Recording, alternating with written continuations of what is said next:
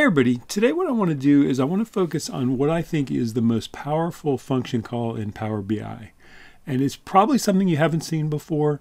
It's something that very few people seem to talk about, but I think it's one of the best features in the program, and it really lets you take the analytical capabilities of Power BI up a bunch of notches and do some really amazing things, all within the context of the Power BI framework. So what I want to do is I want to show you a real-world example from a site that I love. That's the Excel BI Nightly Power Query Challenge, and it's run by a guy named Vijay Verma, and he puts out a problem every night, and then the community solves it, and there's a lot of discussion around that. And this is one from 2 weeks ago that really illustrates exactly what I want to show you today. And what it is he has a challenge, and it's very simple in construction. He gives an upper limit, a lower limit, and an upper limit. And then between those two numbers, you have to calculate the number of prime numbers in that range. And it's quite simple and straightforward in concept. It's a lot harder to implement than you think in Power BI, because although there are about 800 M functions, and about half that many DAX functions, there's no function in Power BI directly that lets you determine whether a number is prime or not. And so what we're going to do here is we're going to delve into something called the data set call. And it's a way in Power Query to jump out of Power Query into R or Python, execute instructions, and then jump back into Power Query seamlessly and continue your analysis. And so let's basically take that data from the Excel BI challenge and let's work through it. So what we've got here is the lower limit and the upper limit. And the first thing we want to do is we see these are text. And so what we'll do is we'll take and we'll change these to whole numbers. And to do that, we'll just do a transform, or I'm sorry, change type, and then whole number. And now the next thing we want to do is we want to create a column here that is all the numbers between the lower and the upper limit. And then what we're going to do is we're going to pivot that column to make a list. So the next thing we want to do is we want to go and we want to add column and do custom columns, since there's no way to do this next thing directly through the user interface. So we're gonna create some simple M code here.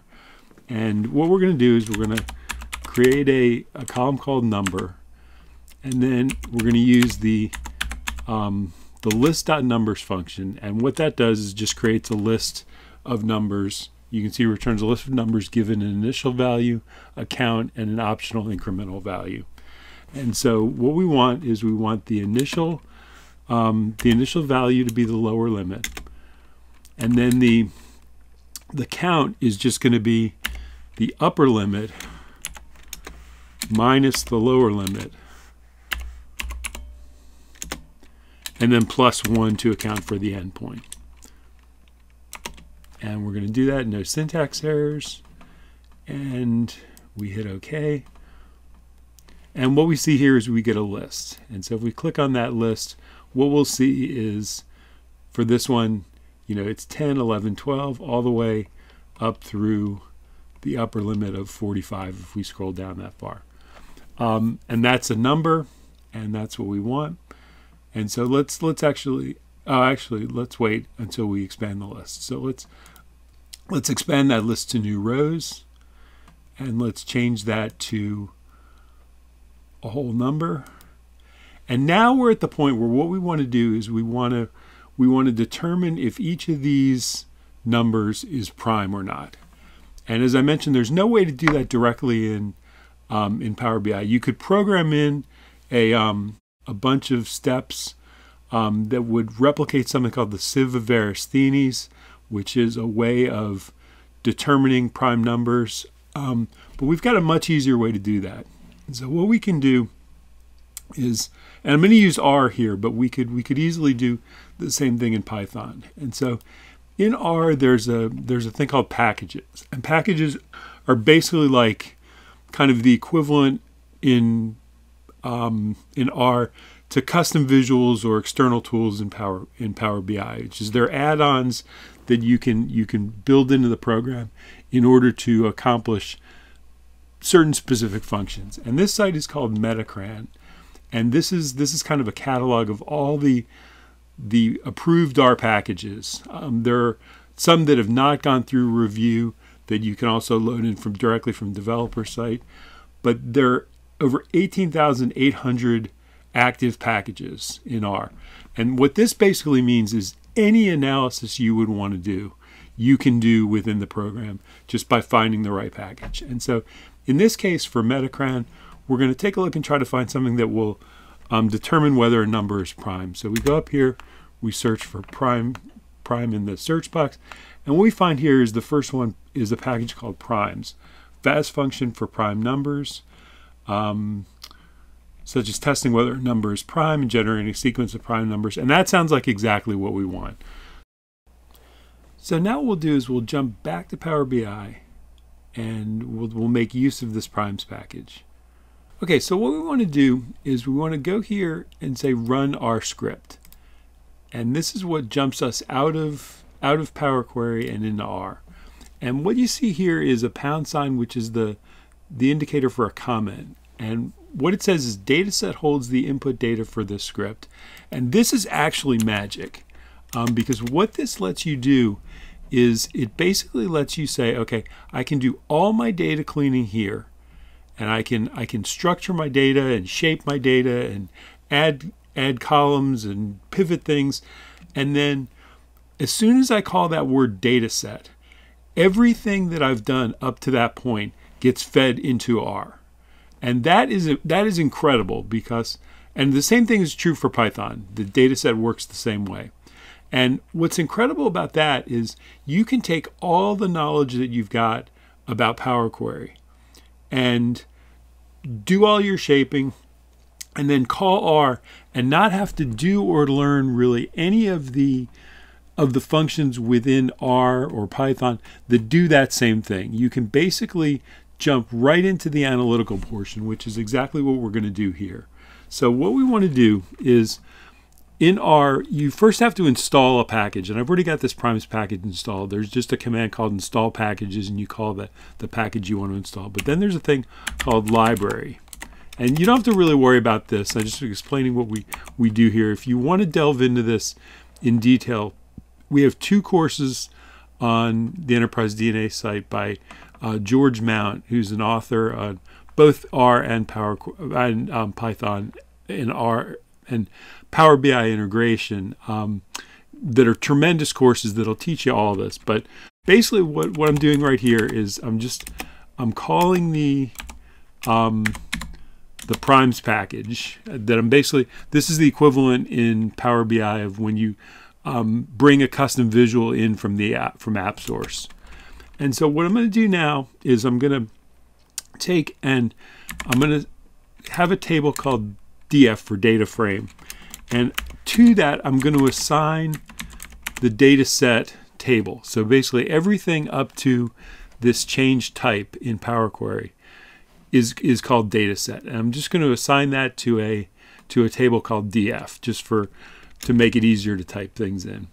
And then what I'm going to do is we're going to create a new column. This is the equivalent of a calculated column in Power BI. And we're going to say DF $, which is the equivalent in Power BI of square brackets, is prime. And this is going to be our column name. And to that, we're going to assign the isPrime function from the primes package. And then DF and the column number. So all this is doing is it's taking this number column, running it through the isPrime function to say true or false whether that number is prime or not, and it's putting that in a column in this DF table. And then what we're going to do is at the end we're just going to call the DF table. And we're going to hit OK. And we see that pop up here as the df step, and we can now see our is prime column, which is false, true, false, false, true. And that's exactly what we want. And so all we need to do here now is we want to do a filter where we just take and we take out all the falses, since we just want to count the prime numbers. And it's going to run for a little bit because we're crunching a bunch of numbers here. And when that's done, what we're going to do is we're going to do a group by and then a count. Okay, and that's finished. And now what we want to do is just go here, say group by, and we always go to advanced just because it gives us more options. And we're going to group by here. We're going to group by the lower limit. And then we're going to add group for the upper limit. And then we're just going to create a column called count, and that's going to be count the rows. So for each lower and upper limit, we're just going to count the number of trues, and we hit OK. Let that grind for a little bit. And you can see that basically what we get is exactly the correct answer. We just get our upper limit, our lower limit, and our count. And we can look here, it's 10, 10, and then 5001 at the bottom. And if we go back to our original Excel BI challenge, you can see that it's 10, 10, and 5001 at the bottom. So we've basically we've constructed a new function using called that function and solved this challenge really in what would normally take just a couple of minutes for something that otherwise would be quite difficult. And I think that is just magic. And when you factor in the fact that you've got 18,800 and something packages with a lot more other ones outside the CRAN environment, this adds up to hundreds of thousands of functions you can call, all of which are free, all of which are totally accessible right from Power Query. And so in the next video, I'm going to show you some additional things you can do with this, but I hope this really opens your eyes to what I think, as I said, is just an incredibly powerful set of capabilities within Power BI, and something really worth diving into and exploring. And the R and Python courses in Enterprise DNA really give you the opportunity and the option to do that. So I hope you found this as interesting, as exciting as I do. As I say, I'll be back again with another video where we'll do some more exploration of this. And as always, thanks a lot for watching. Hey everyone, thanks for tuning in to Enterprise DNA TV.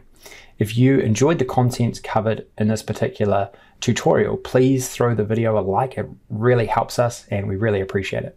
Also, don't forget to subscribe to the Enterprise DNA TV channel. We have a huge amount of content coming out all the time from myself and a range of content creators, all dedicated to improving the way that you use Power BI and the Power Platform. Lastly, check out Enterprise DNA's website. Plenty of resources and further learning that you can access very easily. All the best. Take care.